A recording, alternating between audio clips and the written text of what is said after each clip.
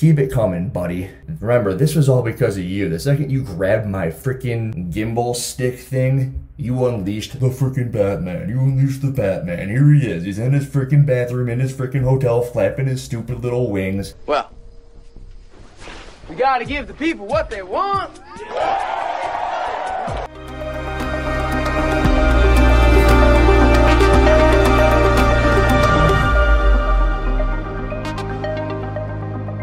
Yo, if you watch the Sevon podcast, you know exactly what this is going to be about. So, you ready? Ready for what? The main event. Dave Hippensteel. It's going to be, what, my third or fourth video on the guy at this point? We all saw that video, right? If you follow Sevon, you know that I've kind of been trying to have an interaction with him. If you want to be the best, you gotta take out the best. There are a couple of interactions that I've been wanting to have as I'm at the CrossFit Games where a lot of the people I make a lot of the videos on are floating around. The reason I want to have these interactions with these people is because face-to-face people might act a little bit differently. Maybe they can understand that I'm not trying to be a complete dickwad to them, but I'm trying to make a video for the purpose of bettering the sport of CrossFit. They'll get that possibly better than just hearing me yell at a computer screen. We can have a little bit of a conversation face-to-face. When it comes to the athletes that are competing, I'm trying to be extremely respectful of their space. If they want nothing to do with me, and I can tell that when they're walking by, I won't have anything to do with them. And if I do happen to talk to them and I get any vibe of, hey, leave me the hell alone, I don't want to be the guy that's going to have anything to do with their weekend, so I just let them be. And I believe that makes a whole lot of sense. When it comes to Dave Hippensteel, the same thing was going down. So I'd be walking around, I saw him in the beer garden a couple of times, maybe you guys saw him on the live stream, and he was with his family, he was with friends, he was chatting with people, and I didn't want to be the dickwad to go ruin whatever was going on in that moment. The other thing that I'm trying to do is exactly what I told you guys that I would be doing, and that is giving you stuff that maybe you've never seen in the space before. So I try to like nut the fuck up. Time to nut up or shut up. Put on my big boy pants and get out there and do it. So after the CEO board meeting that the Sevon podcast did, and was led by Matt Souza right outside the affiliate, set up at the venue. We were in the beer garden. I saw David Hippensteel. He was hanging out with some people, and I didn't want to bother him again. Didn't want to do it on the live stream because, again, I'm trying to be respectful. And after a little while, it gets really hot in there, and I wasn't drinking. And I'm like, you know what? I'm going to go wander around, and I'm going to get some footage of the venue. And as I'm walking out, I notice that he's walking in by himself. As he's by himself, I'm like, okay, this... That would be me and you. Get the hell out of here, man. I'm not fighting. I kind of think you are. It's probably the only opportunity I'm going to get. He's been with people all weekend, and I walk up to him. As I'm walking around, the camera's muted, right? So I always have it muted. When I walk up to Dave Hippensteel, I'm like, hey, I'm recording, but the thing's muted. They won't be able to hear a word that you say, again, because I'm trying to be respectful. And I shake his hand. I go, I'm Andrew Hiller. And he goes, I know who you are. And I'm like, oh, okay. You never answered any of my text messages. This entire time I'm having this conversation with this gimbal thing that I've got, all right? So this gimbal, it extends. This is what it looks like. I'm walking around, and the reason I have this is because I'm real media, right? As soon as I got that email, I went out and I'm like, I gotta get something that's going to give me some better imaging if I want it. So this is like a $160 thing I got from the Apple store, and what happens is on the back of your phone, you put this little thing, and then from there, you can like magnetically clip it on there, and then once it's magnetically clipped on there, you turn it on, and it kind of levels its way out. It's pretty neat, right? So it's level, and then when I'm trying to get a wide shot, I double click this thing and it turns. Turn.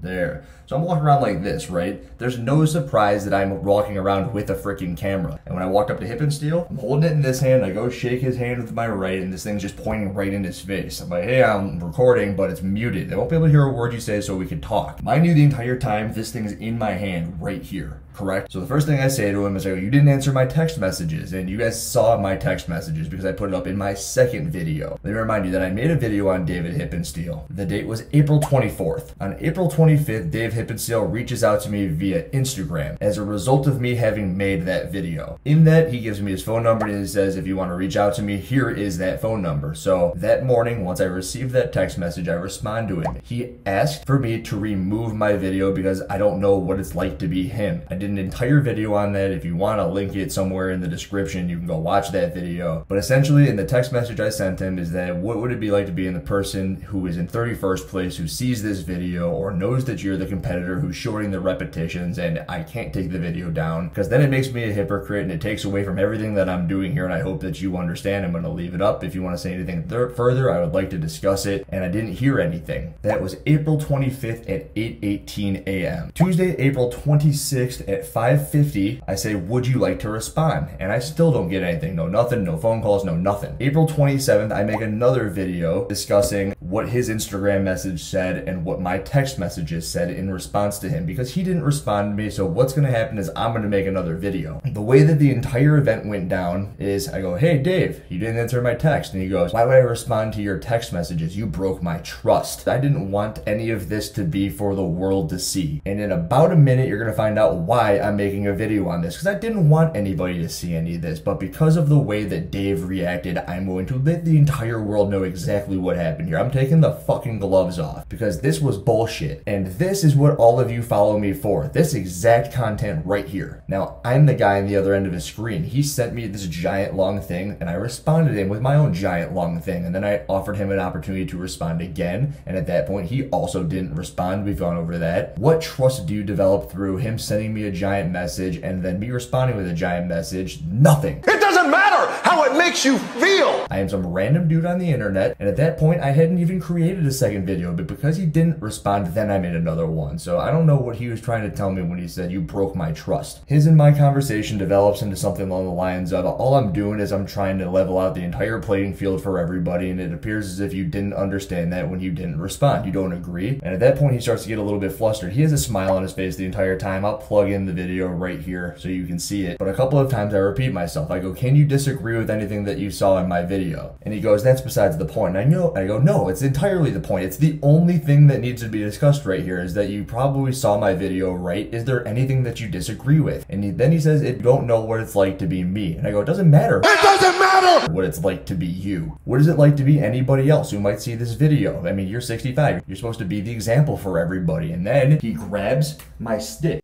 Hippensteel. Oh, let's see. Let's see. God, he looks his age right now. Unmute. Be nice. Be nice. Hiller, unmute yourself. Hiller, unmute yourself. Hiller, unmute yourself. Someone unmute Hiller. Souza, go over and film this shit. What's wrong with you? Come on, guys. You are live on the Saban podcast. You are now live on the Saban podcast. You were not, but you were muted. I told you were muted, but now you're unmuted. And now we're talking. And all right, you grabbed my equipment, man.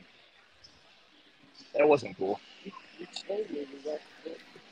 I told you were muted and that I was recording. Word for word. Have a good one, man. I didn't hear that. Go ahead. Well, I did say it. It's the first thing I said to you. I said, what's up, man? I'm muted. But I was live on the... Okay. So are you, man. So are you. Oh, wow. Damn, I fucking hate that we missed that juicy shit. He just like reaches over. So I had it over here this entire time and he's like, get that thing. He just grabs it, right? Now look what happens when you grab it. So if I level it out, it levels, right? When you grab it, it jerks it away. Now it's pointed over there. It's unleveled. Go over and film this shit. What's wrong with you?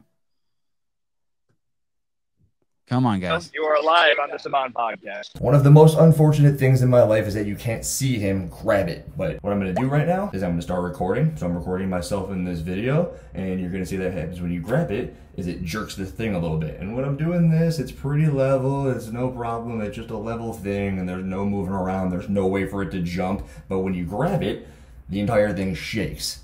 And I guess that's going to be the only proof that that he grabbed it. But you get the idea. It's a self-leveling stick. Like any which way it goes, this thing's going to keep it relatively still. And this whole time, mind you, I was muted on the Saban podcast. I walked up, I was trying to be respectful, but because he grabbed my shit, now I'm making an entire video on it. He disrespected the shit out of me. Now I can understand why he was pissed off, but what Dave Hippensteel doesn't know is I've had at least a dozen Masters athletes right around his age group walk up to me and go, dude, I saw that Dave Hippensteel thing think this guy's been doing this shit for years and getting away with it. Thank you so much for calling that stuff out. I bet there's also probably a dozen or so plus Masters athletes who hate my fucking guts for doing that, but they're not coming up to me. They're probably go telling him the same thing. It's like, that Andrew Hiller guy's a piece of shit. How dare he? He doesn't know what it's like to be us. Every single one of you in that headspace is the exact fucking problem. I don't want to be the best. Because there's a whole half or more, maybe way more, 75, 80, 90% of them are sitting there looking at you guys thinking you guys are fucking everything up because you guys are living in your own head saying that everything's so bad. And then I'm Andrew Hiller walking around the venue and I probably had 500 people walking to me saying that I'm what's needed in the sport for this exact sort of shit. So none of this, Dave, would have happened if you hadn't had grabbed my stick. Like, what the fuck what were you thinking? Why would you do that? I understand you're pissed, but you've had 3 months, you're 65 years old, you're a grown man, and you're trying to fucking grab a 30-year-old dude YouTuber who's trying to better the sport of CrossFit's recording equipment in his first time around to the CrossFit Games. Are you kidding me? I'm gonna put this thing down now. I don't have to do anything else with this thing. And no, it's not broken, and it's besides the point. If it were Taylor didn't like that guy touched my arm the other day. I can only imagine what would have happened if Taylor had his equipment grabbed by somebody in the middle of him recording something. He would have freaked the fuck out. And you know what I did? I just go, okay, Dave, now you're live on the Savant podcast. I unmuted it. And he goes, what the fuck? I thought you said it wasn't recording. I go, no, I said you were muted the entire time. I walked up, I go, hey, you're muted. I'm Andrew Hiller. I'm recording and you're muted. And the entire time you can see they're just smiling and you can see the camera jump around. You could also see that I back off as soon as he grabs my stuff. And I'm like, okay, now you're live on the Savant podcast. And in the background, Savant's going, Hiller, unmuted. Hiller, unmuted. And I wasn't going to do it and I wasn't going to do it. And then he grabbed my shit and now you unleashed the fucking gates of hell, Dave Hippensteel. I would say 2 out of every 3 people that I've ever made a video on reach out and they go, I understand why you would do that. I won't do it anymore. I'm going to do better. And in the best instances, they redo whatever it is that they were doing and they do it even better. Now you take a 3-time CrossFit Games athlete, a 65-year-old, and he's going to still live in the, you don't know what it's like to be me. And while he's correct, I'm only 30 and he's 65. I don't know what it's like to be him. What I do know is that there have been at least 50 other Masters athletes who have talked to me and said that they are beyond grateful that I called out him in particular. Not at the CrossFit Games, but over the course of this entire thing. It's like, oh, thank God you called out Dave Hippensteel. We don't want to be treated any easier than anybody else. We want it to be more harsh. So again, if I want to give you a quick 30-second synopsis of the whole thing, been trying to see Dave Hippensteel, been trying to respect Dave Hippensteel and all the athletes, and I tried to do so by walking up and, you know, you're muted, we can have a personal conversation while I'm still doing what I came here to do, which was show everybody the venue, and I wanted to talk to people like you in person. And he started to get a little bit ornery, and while I play really well off of people's emotions, so if they're being nice, then I'll be nice right back at him. But if he's gonna get a little bit pissy, then I'm gonna get a little bit pissy, and I'm gonna push back a little bit. And if I can sense that he's getting a little agitated, then I'm gonna say, well, can you disagree? What did you disagree with? I mean, I'm not just gonna let him go and like fall into a corner. I want to push back a little bit. And when I started pushing back, that's when he grabbed my shit. And when he grabbed my shit, he pissed me the fuck off. And I turned the camera on. I knew the second that I turned the camera on, he would calm down again, because people like him, he wants to look good to freaking everybody. He wants to walk around. He wants to be the hero. He wants to be the 65-year-old who beat every single thing in the world and be the cool shining beacon. And he doesn't want to hold himself accountable. He wants everything without putting the work in. And I fucking hate that. I hate people like that. I know a lot of people also do. And I know there's going to be maybe 10 people in the world like, I can't believe he's making another video on Hippensteel, like that one Masters athlete. It's like, fuck you, fuck you, fuck you. And you know what I'm going to do when they sit there? I'm going to sit there, I'm going to go, I don't care what you think. It doesn't matter how it makes you feel. Because I know you're wrong. And if at the very least, maybe I'm not wrong. At least I've got a dickload of people on my side. And if we're choosing sides, I like the side that I'm on. The last word that came out of Dave Hippensteel's mouth as he walked away from me, right there, as soon as I went live, was like, you're a really interesting dude. But I was live on the... Okay, so are you, man. So are you. But he didn't say it like that. He said it in a more demeaning way. You're an interesting guy. And like, what, are you trying to hurt my feelings? You're trying to big dick me? 65-year-old 3-time CrossFit Games athlete. How about the other 3 to 4 CrossFit Games athletes who walk up to me and they say, you're doing a great job. Thank you for everything you're doing. It's going to be really hard to take an insult from a guy who does videos like that with what I've heard was his daughter judging him in a closed down gym by himself in the dark, moving his shoes around, not looking at the workout. I don't give a fuck about your opinion about me, Dave Hippensteel. So you can wander around the freaking beer garden and you can get everyone to shake your hand and you can have your good old time. I don't want to fight anyone. You don't want to fight? Then what the hell are you doing here? and you can avoid the fuck out of me, and you're probably gonna watch this video, and maybe you come up with me and have a little bit more brash interaction. Maybe you hit me in the face. Maybe you give me even more stuff to make a video about. Keep it coming, buddy. Remember, this was all because of you. The second you grabbed my freaking gimbal stick thing, you unleashed the freaking Batman. You unleashed the Batman. Here he is. He's in his freaking bathroom, in his freaking hotel, flapping his stupid little wings. Whatever, there's the whole story. Andrew Hiller out.